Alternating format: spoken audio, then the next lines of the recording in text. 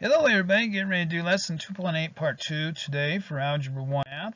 And on your homework sheet you got 102 points. Students have that out ready to go. Put your name, date, period here on your phone, your PC, your iPad, your iPhone, your Chromebook. Let's go on to page 1 of today's homework. Rewriting formulas. Solve the formula for the indicated variable. So solve the formula for the indicated variable, like this one is for W, this is for H, and then this is for F.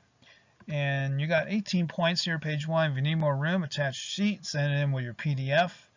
And page 2 here, multiple choice for 23. Which equation is not equivalent to the formula? And then rewriting the equation. Write the equation so that Y is a function of x, and you got 14 points here for page 2. Page 3, write the equation so that y is a function of x. 12 points here for page 3.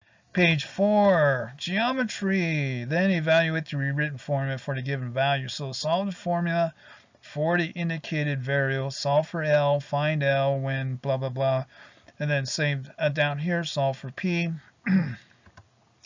So anyway, do it the way that is indicated here, and you got 16 points here for page 4.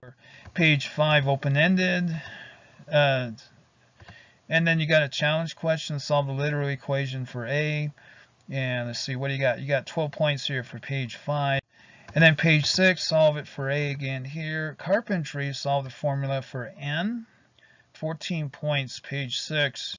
And then page 7, part B, and then 33, bowling, solve the equation for X. And part B, how many league nights have you bowled? If you spent a total of 145 bucks and then these other amounts. So how many league nights have you bowled with those amounts of money spent?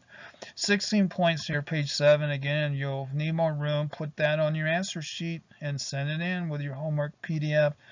Thank you very much. Animated PowerPoint math video at AOL.com for questions or course materials. Thank you very much.